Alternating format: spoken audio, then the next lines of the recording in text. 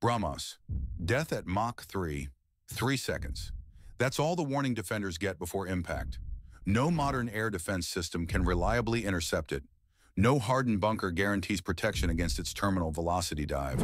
The BrahMos, India's crown jewel in precision strike warfare, represents the culmination of Indo-Russian military collaboration that has fundamentally altered the balance of power across the Indo-Pacific theater.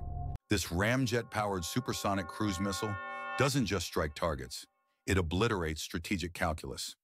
Skimming just 10 meters above terrain at Mach 3 speeds, BrahMos exploits a critical vulnerability in contemporary warfare: the reaction gap. By the time radar operators confirm detection, the missile has already traversed kilometers of additional distance. Defense planners call this the track-to-intercept nightmare scenario. What truly distinguishes BrahMos isn't merely its hypersonic velocity. Its 200-300 kilogram warhead delivers devastating kinetic energy equivalent to nearly 3 tons of TNT through sheer velocity alone, before explosive detonation occurs.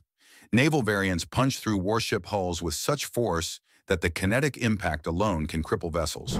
The missile's recent integration across multiple platforms, Sukhoi 30 MKI fighters, stealth destroyers, and mobile land batteries, has transformed India's power projection capabilities from defensive to offensive posture.